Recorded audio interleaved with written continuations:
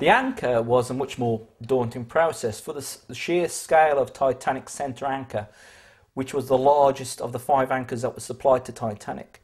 Titanic, of the kind of ship she was issued with the hull's painted anchor. She had 2 side anchors, which one was 7.5 tons in weight, and the other side anchor was 8 tons in weight. But the largest anchor was the centre anchor, which sat on a small little well on the tip of the bow's forecastle. You had an anchor that weighed 15.5 tons. At its time, the largest anchor ever produced in the world. And then the anchor, as a complete assembly, was then painted. Unlike the anchors for Olympic and Britannic, which were manufactured, Titanic's was unique as it was the only anchor that had the Hingley Netherton painted on the shank. This was largely due to Noah Hingley's being unpleased, as it was, with White Star Line for not advertising Olympic's anchor fully back in 1910. So Hingley's decided to take it in their own stride and advertise their work with Titanic's anchor. The transporting of Titanic's anchor was originally going to be in March of 1911, but due to some unforeseen circumstances there was a slight delay in getting the anchor and the anchor chains and mooring equipment finished in time to be sent to Harland and Wolff. So in the end, the anchor was actually tested and finally approved and certificated on April the 29th, 1911.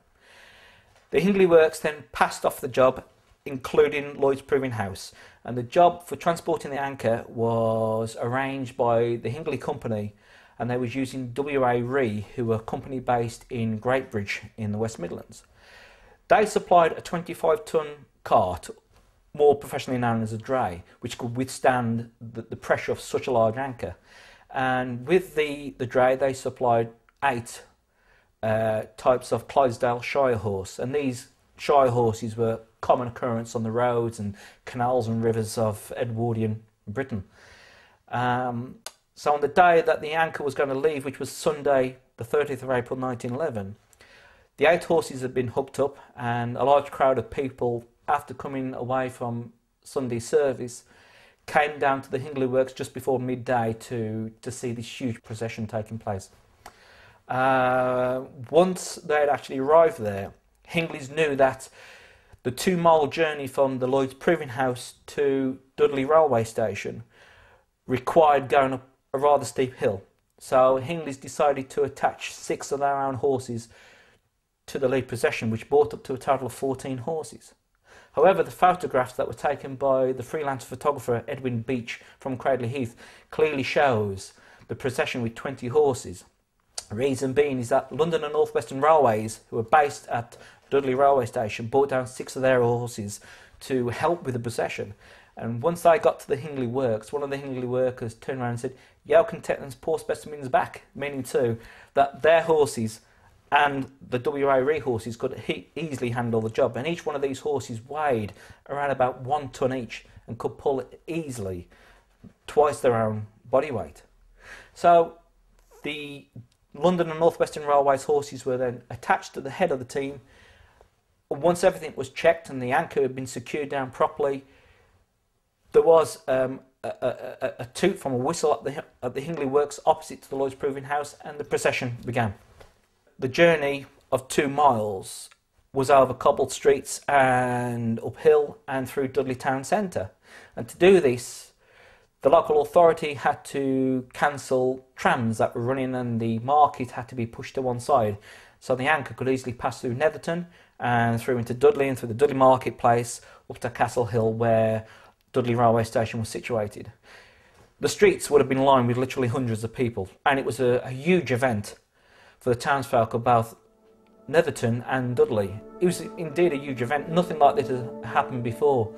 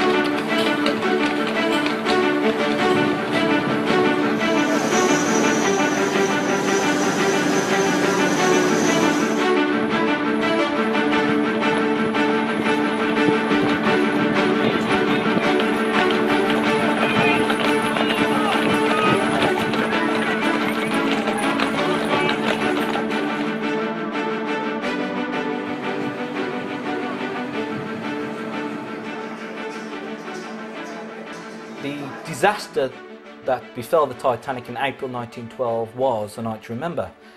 The event that occurred 1 year before, in May of 1911, when the world's largest anchor for the world's greatest ship was pulled from Noah Hingley Works via 20 Shire horses, with streets lined with hundreds of townsfolk, was, for the people of the West Midlands and the Black Country, a day to remember. And a day it was.